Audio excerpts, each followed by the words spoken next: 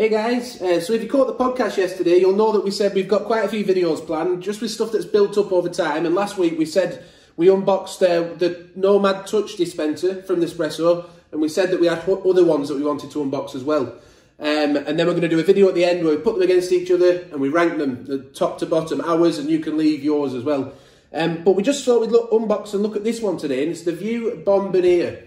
Now, this one on the Nespresso website in the UK is priced at £19. So that's a touch over £15 if you get it with a discount, you know, your 20% discount if you're entitled to that.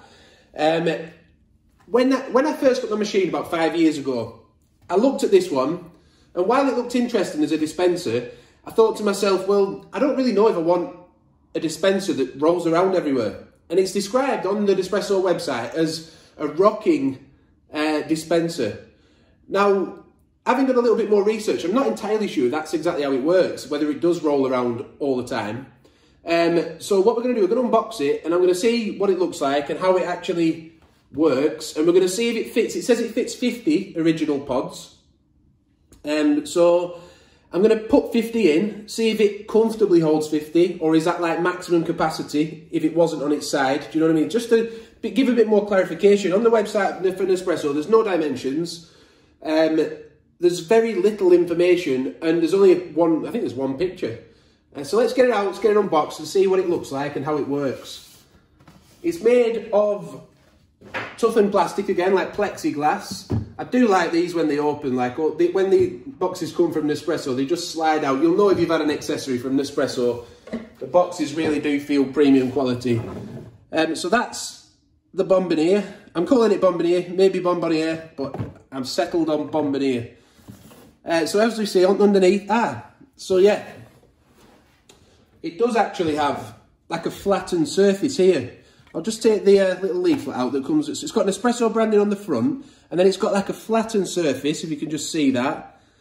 And that, I'm guessing then, just sort of sits like that. So it doesn't actually roll around unless you push it. It can roll around, I suppose. Yeah, so I don't know whether you're supposed to get skilled of, like, say I want to get it, do I pull it, am I supposed to just leave it like that, or pull it to one side and then put it back to its rock? Is that why it's described as rocking? But it's, like I say, it says it fits 50 pods. So I've got, I'm not going to, sometimes I count them in, don't I? But I've got 50 ready here. I'm not going to sit there and make you sit and watch me put 50 pods in individually. You'll have to trust me that there's 50. Someone mentioned on the video the other day about not damaging the pods and stuff, so I should have done that then really. I'll just put them in a little bit more gently this time.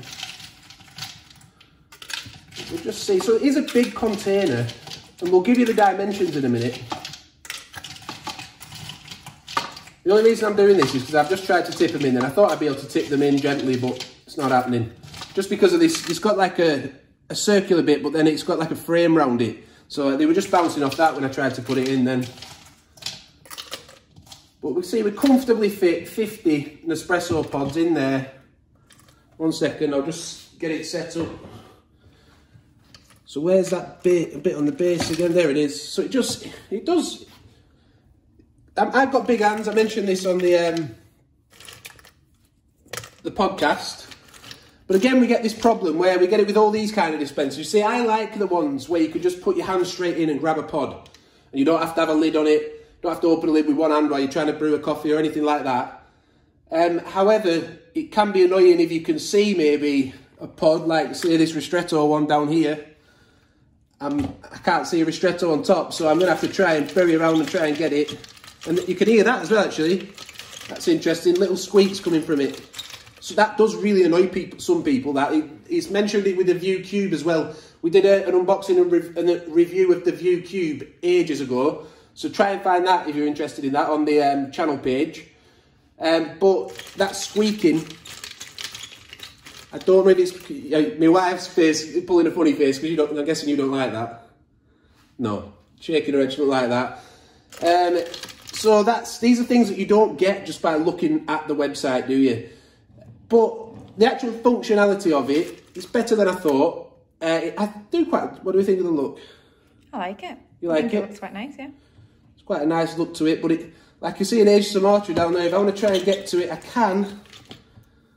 But I don't know if my wife can reach down and give you a more accurate view of a normal hand, a normal sized hand.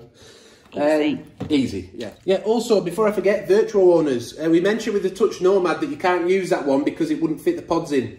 This one, this is actually about 12 centimetres wide, this gap here. So you can use this, and I've managed to fit about 25 pods in here. Different varieties, you know, some mug-sized ones. I haven't got any Alto in there, but if you can see the Zimbabwe, the espresso-sized ones. So about 25 pods in there, and it's sort of, yeah, my wife's just coming in there, it's sort of on the edge. You can still roll it around if you want to. I'm not even sure if you're supposed to do this, roll it around, but I'm guessing you'd think that's what it's been designed for, to be shaped like that. But one other thing I thought I should mention is if you're not into that sort of tilted design, you could have it like that and just spin the flat bit to the back, or put it aside like that, couldn't you? So the Nespresso branding's showing if you want it showing, or you could turn it round if you don't. But it can be used as an upright container if that works better with your surfaces and that's what you're thinking to use it, how you're thinking to use it. So yeah. So we don't want to give it too much stick. It's a nice little item. It's cheap. Well, cheap compared to some of the other dispensers. But there are, you know, someone said they have a drawer system that they got, like, that's not sold by Nespresso, they're sold on Amazon. So that came up twice in the Touch Nomad review we did, in quick succession in the comments. So I thought, right, I'll get hold of one of them. So I have actually bought one, so we're going to be looking at that one as well in the coming days. So if you want to see that, be sure to subscribe. Dimension. I'll give you the dimensions now as well. We'll just go off camera now and I'll get the dimensions for you. So we've just done a few measurements there, and the height and the depth is roughly 20 centimetres. It's quite hard to measure because it's a funny shaped thing. And this bit across, the diameter from here to here, not here to here, is 18 centimetres. So my wife said that she quite liked it. It's just that noise, it's making squeaking around. But what did you say about it? It looks like, it just looks quite cute. It looks like a little sweet jar, but the noise, I think, if you don't like, you know, like scratching on chalkboards and stuff like that, that is the kind of sound you get from it.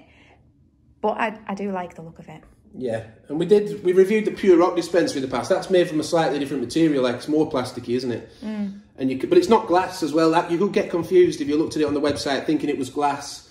I've seen a few people who bought the View Cube and they're furious when they get it, and the reviews I've read where they're like, it's not glass, or stop advertising it as glass. But what they're actually doing on that, I think it was advertised as plexiglass.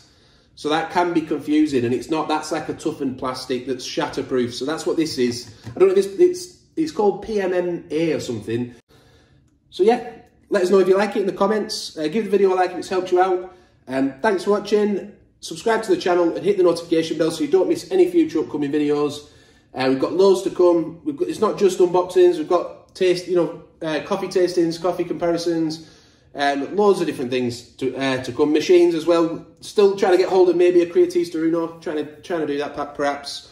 But it's whether my wife will let me. I've got so many machines in the kitchen now. We'll see. But thanks for watching, and bye for now.